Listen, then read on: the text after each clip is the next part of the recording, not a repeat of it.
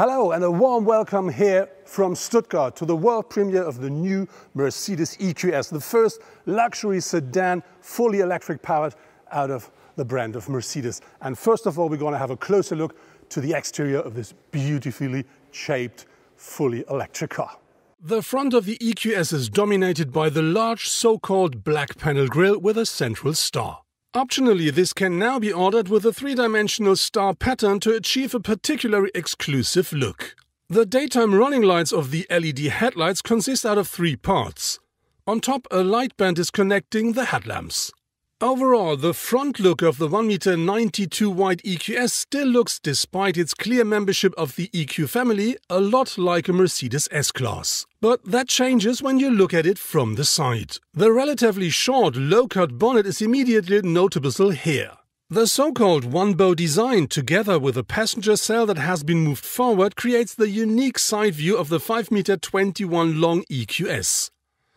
The roofline spans over the entire side of the car like an arch and creates, together with the short overhangs, a typical coupe look.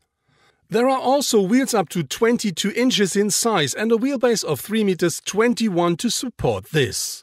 At the rear of the EQS, flowing shapes dominate and create a rather round impression. In contrast, a sharply drawn spoiler adorns the trunk lids. The interior of the LED taillights is shaped like a curved 3D helix. Together with a light band between the taillights, this creates a very unique look. The drag coefficient of the EQS of 0.20 is a record for serious vehicles and has been achieved through many optimizations. Not only is the cooler usually closed and the underbody is extremely flat, on top all EQS featuring flush door handles as standard. To fulfill the expectations of Mercedes S-Class customers, for sure the EQS must deliver a perfect ride and a superb powertrain. And what that car delivers regarding to these two things, I'm going to have a short chat with a Mercedes expert now. So now I'm in the EQS, unfortunately on the passenger seat, but nevertheless, this will provide me with the first feeling of that car. Holger, when we talk about the EQS, we talk about an electric S-Class.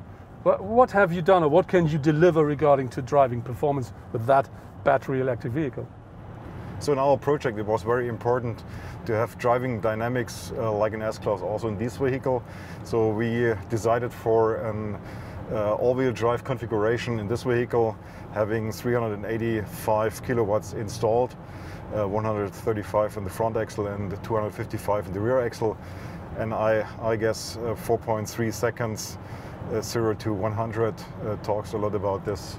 What's really interesting is we're in the car, and of course I expected a very quiet, very smooth ride with an S-Class when it's electric, but this car delivers even more. Can you tell me what you did? NVH comfort was a very important goal during the development of this car, of the EQS. Therefore we decided for double decoupling of the motors, each at the front and the rear axle. There's also insulation of the motors with special NVH foams, and also the auxiliaries like the HVAC compressors. The HVAC compressor is insulated in special foam, and we use double insulated glass. And also within the body in white, in the volumes within the body in white, there's a special foam incorporated during the production process that expands and makes a lot of NVH comfort within the body in white itself. What's really interesting is to see how agile this car feels. Even as I'm only sitting on the passenger seat, it still really feels very interesting, very nice. And I absolutely can't wait to drive this car myself, to enjoy the electric S-Class. But for now, I have to say it's something very unique, very special, and I'm really looking forward to the next appointment with that car. One of the big eye catches at the interior of the new EQS is for sure the new so-called hyperscreen, which is nothing different than a curved glass which covers three different displays. First of all, you do have a 12.3-inch fully digital cockpit. Then you find a 17.7-inch touchscreen here OLED, and you do find a 12.3-inch touchscreen for the passenger OLED technology as well. And this together gives you a screen which has a width of more than 140 centimeters. So that's really the thing you look at first. And of course you do find MBUX at the latest generation in the car as well, which not only means that you do have a perfect voice control, you also have the opportunity to absolutely have the perfect sat-nav for electric driving, like things like charging, how much you have to pay, how much you have to charge, and all this stuff will be calculated automatically. On top of this, that car really offers you loads and loads of space. You look at me, I'm nearly 2 meters tall. I sit perfectly at the front, and we checked it already with a colleague. He can sit behind me. He's 1.80 meters easily. On top, you do find completely new materials. So the car comes as standard, completely animal-free. But if you want, you can, of course, have leather. And if you want, you can have these new fabrics like here or like here, which really not only look good, they also touch absolutely nice. And because we're talking about EQ, we do of course find rosé gold, and what you have is a light band which runs really from the side over the dashboard to the other side, really wraps around the driver and the co-driver and gives you so the absolute cozy feeling.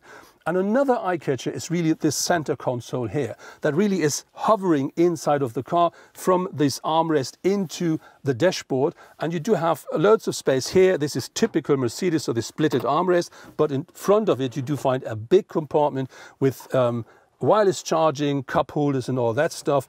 And underneath you have another big storage compartment with an extra band here to adjust things, and you can easily put an iPad in there. And of course you do find more than enough USB sockets to connect and to charge all your mobile devices.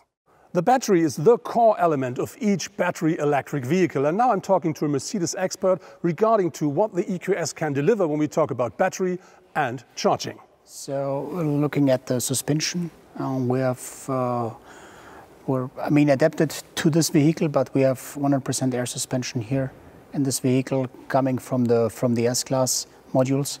We have a 100% rear axle steering integrated in the vehicle with 4.5 degrees. You can actually increase this angle to 10 degrees over the air, and with that you are able to basically do a round circle in 10.9 meters, which is pretty cool for this size of car with a stance of 3 meters and 21. So that's from a steering and suspension perspective. Then looking at the engines here, we see a 4x4. We have on the rear axle a PSM engine of up to 255 kilowatts. On the front side, up to 135 kilowatts. So we have an overall system power of 385 kilowatts.